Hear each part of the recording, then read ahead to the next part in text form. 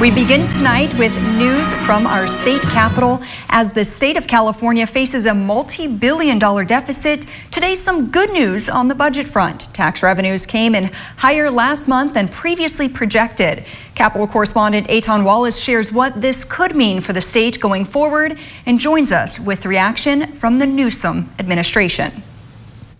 Well, that reaction from the Newsom administration can be summed up in two words: cautious optimism. Some rare good news. Some rare good news. That's how California Department of Finance Deputy Director H.G. Palmer describes the state's latest tax receipts, showing last month California brought in about $1.1 billion more than it originally projected for June. That's a welcome change from what the trend has been over the last basically year plus. A year in which the state took in less revenue than projected, leading to a roughly $31.7 billion deficit. That's why Palmer, who spoke to us on behalf of the Newsom administration, says even with the June revenue numbers, it's important to look at the wider economic picture. His feeling right now? Cautious optimism. He says that's especially true because as a result of this year's record storms, the tax deadline for millions of Californians was pushed back from April to October, meaning the state will not know its true tax revenue until then.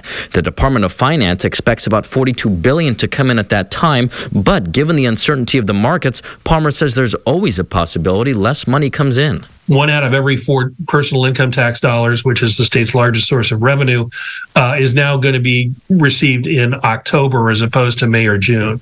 So we like to think that we've got a good estimate on that, but there are so many variables and factors that could change that. It still represents a risk that's out there. Still, he believes come October, even if the state takes in less revenue than projected, the administration's priority to one-time spending and a record $37+ billion in reserves could spare major cuts. We are much better prepared now than we have been for a number of years. But Republicans have long argued this year's $311 billion budget is too large. They want to see more fiscal prudence. The fact that the governor's own budget continues to overspend, creating structural deficits into the future, is proof that this budget is not fiscally responsible. And as the state faces those uncertain outcomes looking ahead, for now at least, the governor has said he will not raise taxes, nor does he plan to dip into the reserves. Reporting from the state capitol, Eitan Wallace, 17 News.